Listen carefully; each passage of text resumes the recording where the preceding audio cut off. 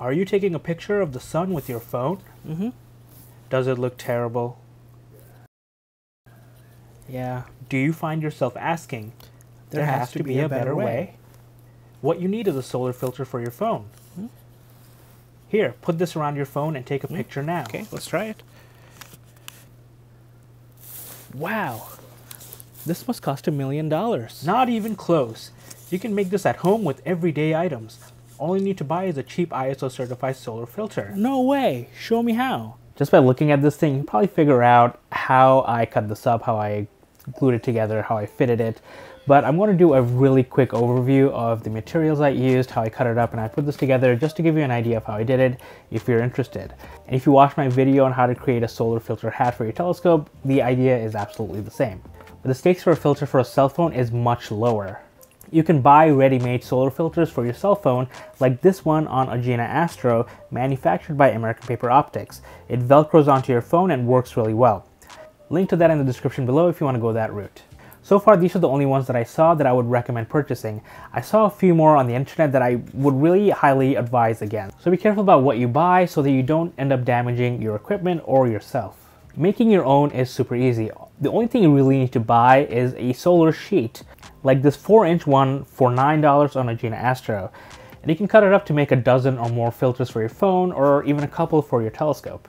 So for the cardboard or stock paper or construction paper, if you're using something that's pretty thin, I would recommend using something that's darker in color so that it prevents sunlight from bleeding through and causing a glow around the sun, which will kill some of the contrast that you can see with your phone.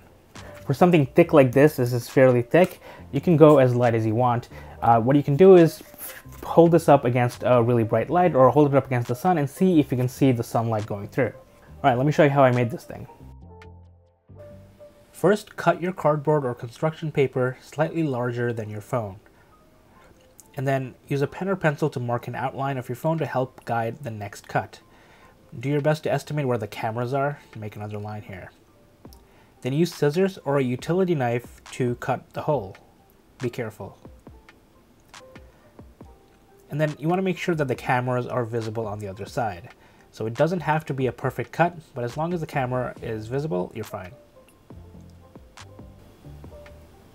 And then you can make some creases on the paper by bending it around your phone. Don't make the folds too sharp.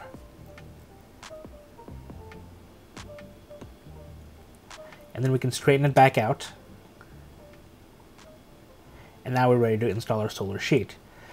So after you get your solar sheet, you want to cut a piece that's larger than the hole. This will make sure it blocks any light leaking through.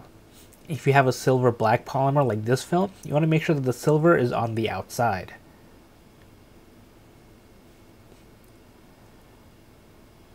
Then get some glue stick or any kind of glue and glue the edges of the hole. And with the silver side out, gently press the film down. Nitrile gloves here is a good idea, but a little smudging is fine, and just make sure not to damage the film during this process.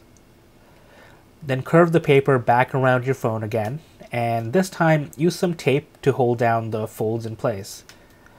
Again, make sure you don't tear the film when bending. Taking a closer look at the case, you can see that the film itself is curved and there are no sharp bends.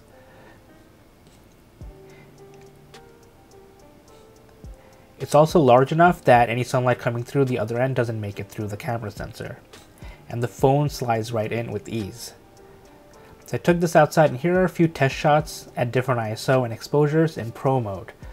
The very small focal length prevents sharper details. Going in for a digital zoom is not the same as an optical zoom, so of course the closer I get into the sun, the blurrier it looks, but that's expected with a cell phone. And I have to admit that using something like this is much easier than trying to hold up a pair of solar eclipse glasses in front of your camera to try and take a picture of the sun.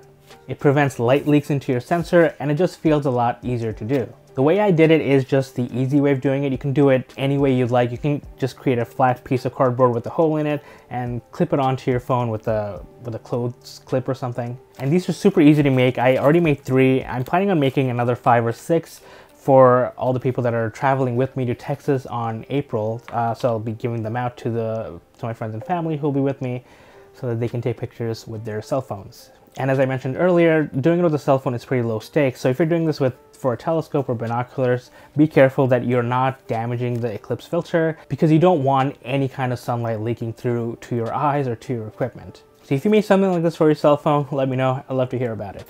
Stay tuned for more information on the solar eclipse glasses that I'm planning on giving away in a couple of weeks for the April 8th eclipse. I hope you'll join me on our next astronomy adventure. Clear skies.